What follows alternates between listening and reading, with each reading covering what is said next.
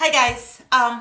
Today my demonstration or my tip or trick, whatever you want to call it, is going to be showing you how to use the chenille bath towel. I know it's kind of tricky to put on your towel rack or your ring, so I'm going to show you that today. So the first thing you're going to do, let's pretend you didn't see that. Okay, the first thing you're going to do is you're going to take the towel and you're just going to kind of put it however you want it displayed. So right now I've got this snowflake display, but let's pretend winter's over and I want to display it this way.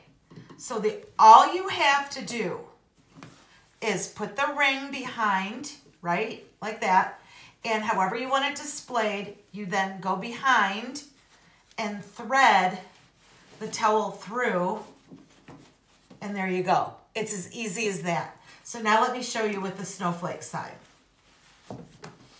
So you see how it's like that from being that way? You're just gonna flip it behind.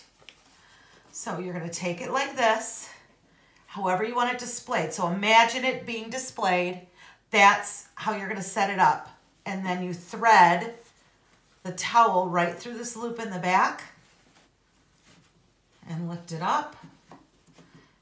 And you are good to go. The same thing works for towel racks, oven handles, you know, your oven.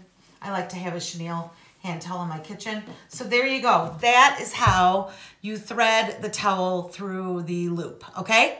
Bye.